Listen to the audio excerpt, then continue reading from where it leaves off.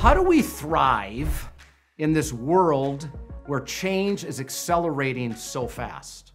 Well, I think the key could be, how do we manage and how do we lead the next generation of employees?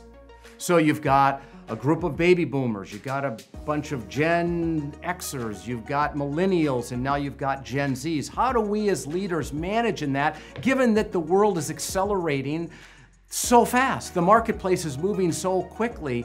I really think the key is, how do we lead? How do we manage? How do we get the most out of this new generation of workers?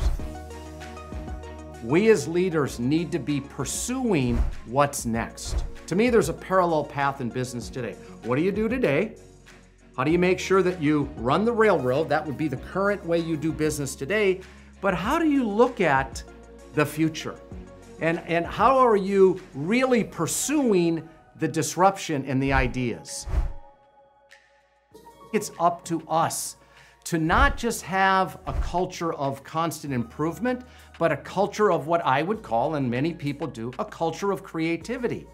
And what does that exactly mean? That means that culturally, behaviorally, every day we're looking for new creative solutions. We do that through actually a culture. Our culture represents creativity. What does the culture of creativity mean? It means that you ask people to join in the thinking, the challenging, not accepting the status quo.